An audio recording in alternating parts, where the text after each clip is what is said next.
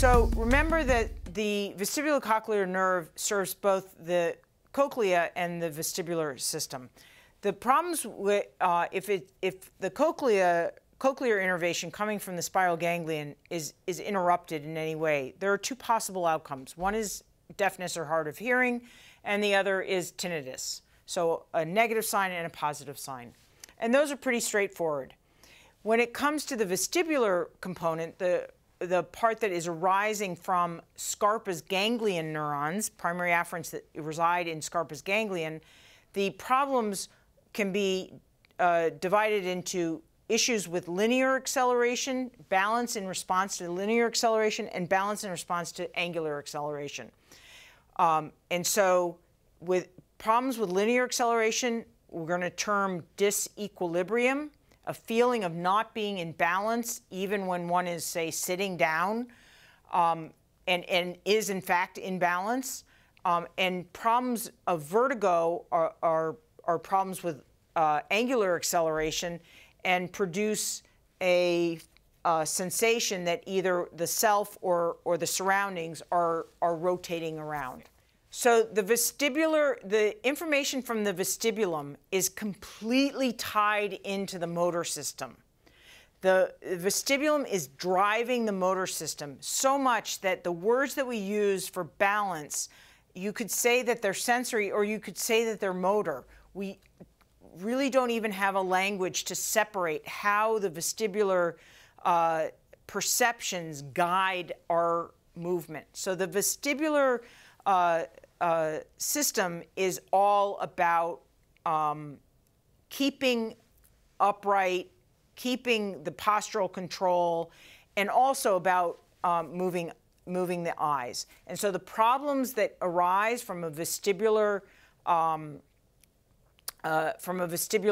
schwannoma, for example, which is the most common reason why the vestibular nerve is affected, the most common symptoms are disequilibrium, vertigo, and accompanying that is nausea.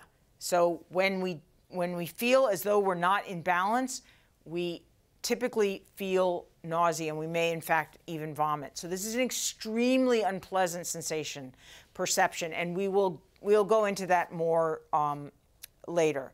I just want to turn to the slides here for a moment. This is a schematic looking down at just the brainstem.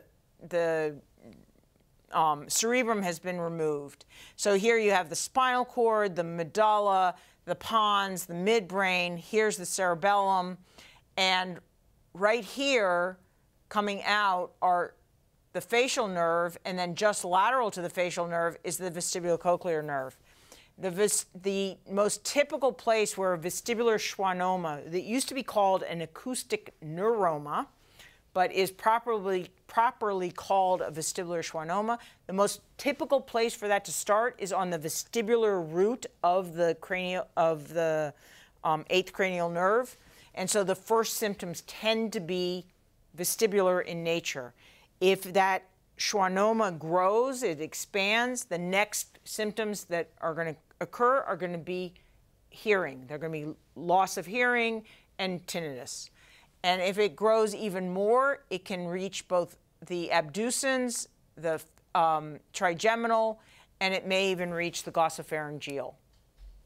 So this is typically a sporadic condition that just happens. It's just a bad luck kind of situation. It happens on one side. One figures it out because of the symptoms are not subtle, goes to seek medical assistance, and finds a surgeon who's going to take it out with skill. And usually the outcome is very good. Now, there are a group of people that have that present with bilateral vestibular schwannomas. Now, what's the chance of that? Well, the chance of that occurring just by chance doesn't happen. So, in fact, this is the cardinal sign of a condition known as von Recklinghausen neurofibromatosis. And so this is a disease that has a problem in cell cycle control genes that they are mutated, and these individuals are susceptible to multiple tumors. And in this case, they present often with bilateral vestibular schwannomas. Okay, we are going to go on and wrap up the rest of the cranial nerves in one go: glossopharyngeal, vagus, spinal accessory, and hypoglossal.